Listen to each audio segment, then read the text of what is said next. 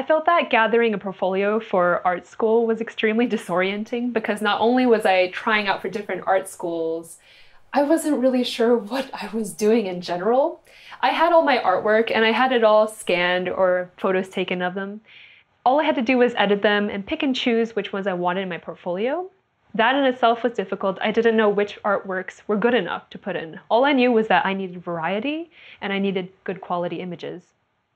One thing that I tried to do to help myself with this portfolio process was go to National Portfolio Day, which honestly was the worst. There were so many people. I came just a few minutes late, but already there were such long lines at each booth. I got into the line for one school, and by the time I had finished with that school, it was closing. So I only saw one school's representative. One thing that really helped me when making my portfolio was attending any art-related programs that colleges were offering, art schools, community colleges, really anything. Because not only do those events force you to make art, they will also get you to be in contact with other people interested in what you like to do as well. An overall thing to really remember when making your portfolio is to enjoy making it.